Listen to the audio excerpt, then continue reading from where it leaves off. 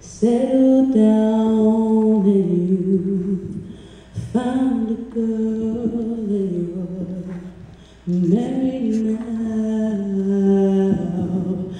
I heard that your dreams came true. Guess she gave you things I didn't give to you. I had a habit of hurting people beyond healing. Placing band-aids on bleeding bullet wounds and still expecting them to fight for my affection, so don't label me your compass.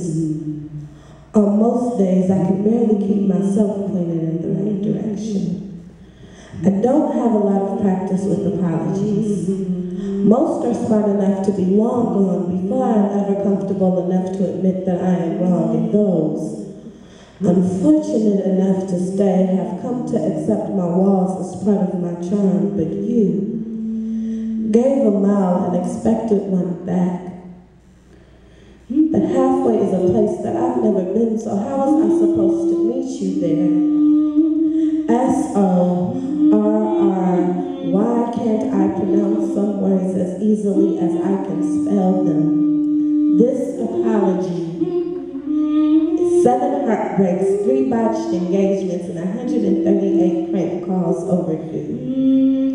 A grocery bag full of good intentions that burst on a long walk to nowhere, and they say, don't cry over spilled milk.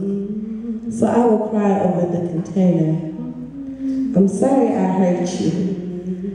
Left you to believe that you had a love deficiency when your only discrepancy lied in choosing me. You didn't deserve to be punished for that. Some days I wish I weren't your type. Or that my looks had warranted a second look, or that you had took a second to look closer and notice the fine print.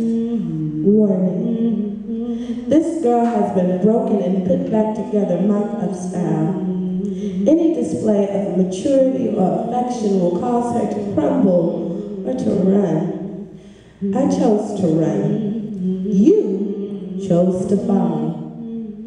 I'm sorry that I didn't care more that you scraped your knees when you fell for me. Our birthdays rendered us compatible long before we even met. I guess you could say we were written in the stars, and you shone so bright that you didn't care that I was etched in shadow, but baby, I was all shadow. Buying into the cliche that opposites attract, I wanted a good relationship with a bad boy, and you were never good at pretending to be anyone other than who you were, so this apology is 3 loud arguments in a public setting, and one if you died I wouldn't cry because you never loved me anyway, mixed CD overdue.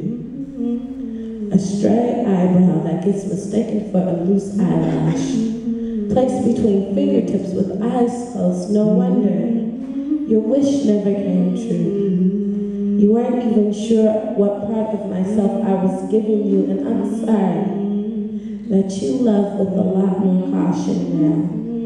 That you have barriers around your heart, that thick skin does not stretch as easily as its counterparts. You are not as flexible as you used to be.